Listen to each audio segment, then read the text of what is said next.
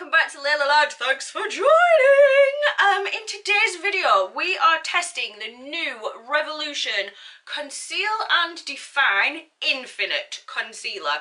This is their brand new concealer. It's kind of the next generation from the Conceal and range. We had the Conceal and Define Original in 2018. We then got the Conceal and Hydrate, which was a more hydrating formula with hyaluronic acid in it. This year we have got the Infinite, Conceal and Define Infinite, which is 20% more pigment. It's crease proof apparently, it is full coverage, it's got skincare ingredients in it like niacinamide, which is really good for fighting blemishes, it's anti-inflammatory, it's kind of soothing. Don't know what this was. International term for soothing. One thing I will say that's confused the bejesus out of me is the shade situation. The Conceal and Define Infinite, I'm really confused and I would really love somebody to explain it to me, because, let me just double check on my notes, we've got the two sizes. We've got this size, which is the standard size. This is 5ml and costs £6. This comes in 60 shades, which is wonderful, absolutely wonderful. And from what I can tell in my limited experience of, you know, the shade range out there, from what I can tell, there's a fairly good range going on there. There's a fairly good spread across the different skin tones and the different in-between undertones. However, in the XL, which is 9ml for £9, there's only 24 shades available. So I don't understand. You've obviously got the 60 shades. Why are they not available in the large size? And why, if it's down to literal amount of formula, why make the XL available? I do not understand. I just don't understand. So I genuinely need someone to explain that one to me, because it makes no sense. Like, why only have quite a lot less than half just in a different size? I don't get it. Anyway, there we go. There's two sizes of it. You've got the original, which is 5ml and is £5. Is it? No, it isn't. It's 5ml and it's £6. And then you've got the XL, depending on what colour your face is, which is 9ml and that's £9. I'm assuming it's going to be all shades available in all sizes at some point, but why not just do that in the first place?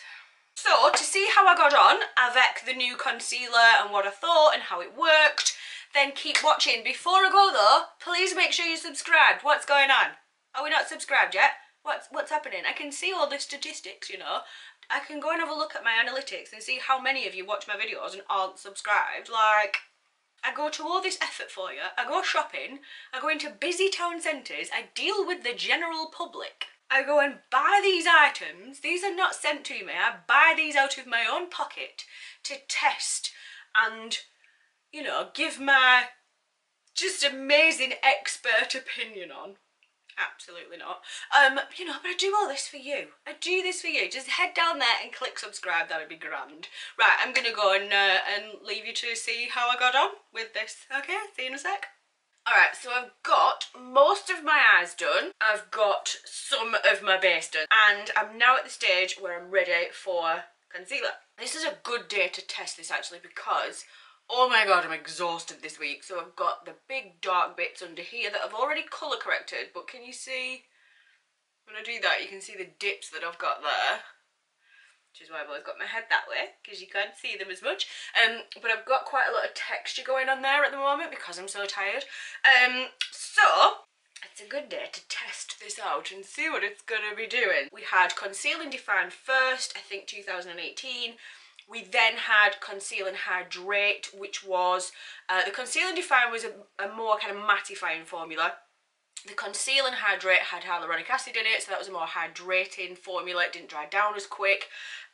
This one has followed suit with some skincare in it as well, but this formula is kind of different. So let me just read through my notes and then I can give you the right info. So it is a long wear foundation. No, it's not. It's not. It's a long wear concealer is what it is. Long wear concealer. They are claiming it is a 16-hour wear product. I will not be wearing this for 16 hours. However, I'm going to wear it for the rest of the day and then I will check back in and we'll see how it's done with this ear texture, etc. and coverage. Coverage wise, it says it's a full coverage, which I'm assuming it's going to be because the Conceal and Define and Conceal and Hydrate, I would say, were full coverage as well. This apparently contains 20% more pigment. Now, I don't know if this is meant to be a dupe for the Jeffree Star Magic Star Concealer, or I don't know if the that side of the formula has been inspired by that concealer, but I know that the Jeffree Star concealer has got a certain amount of pigment in it, which kind of sits it between a concealer and a foundation. So I'm very, very intrigued to see how this does, because it's something I really like about the Jeffree Star concealer. So this has got 20% more pigment. Again, it's also got built-in skincare. This contains niacinamide, which is kind of a blemish fighting ingredient. It's very anti-inflammatory, it's very calming. Crease proof. Now this is a claim on concealers that I wish they would reword, because it isn't crease proof at all, because it's an area of our face that's meant to move. Like, I am a very expressionate person. I like to make expressions. Like, if I Botoxed the hell out of my face, couldn't move this eyebrow, couldn't squint my eyes, weren't all like wide-eyed and silly, no one, I think everybody would freak out. Like, I pull faces, it's fine. So it apparently is stretchable. I think that's what they mean. It's more of a kind of stretchable, malleable formula, apparently, so that when we are moving and we are using our expressions and we are smiling and getting all crinkly eyed because we're so happy and smiley, that it's going to move with us. I think what it means is it isn't going to kind of dry and crack and show in the lines more and emphasize those lines more. I think what it means is it's going to move with us, and it's a bit more what's this situation, it's a bit more movable and it's a bit stretchy. So I think that's what they mean. But no concealer on the planet is just gonna make you look like a doll under your eyes if that's not what you're working with to start off with. It also is cakeless. And since having a wheat allergy diagnosed, I am also cakeless. Okay, I've made my peace with it though. It's fine, really. It's fine. So it's not going to go cakey under our eyes and again make that texture look really awful and really, really which is not what we want to look like. So apparently it isn't cakey, apparently it is stretchable, apparently we've got mega coverage, apparently it's going to last a while. I've got a hair. There we go. So I think we'll just get on with it.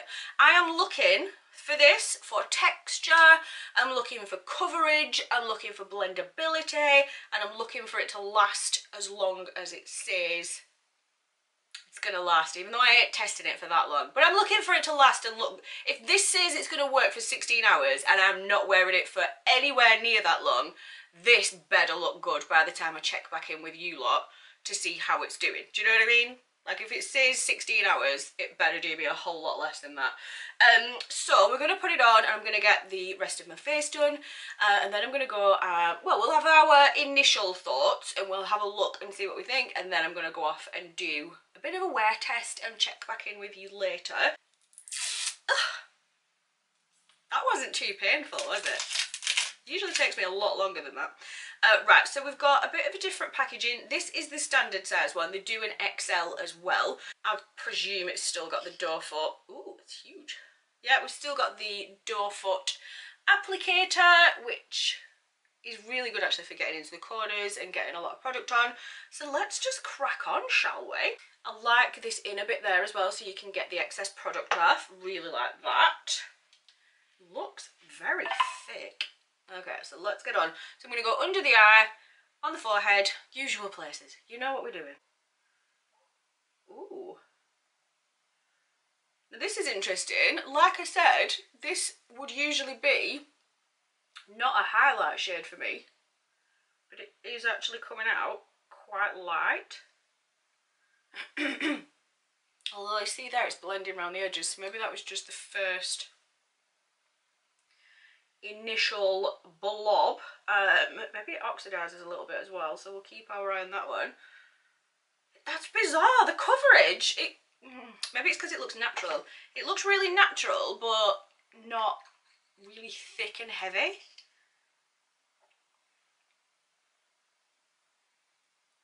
I'm liking it so far. It's a really nice texture. It's gliding straight on.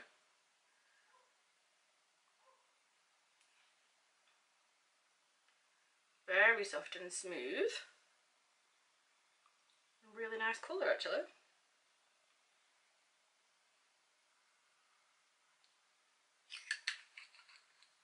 Should we go for a little bit of reverse contouring with it and see what we can do?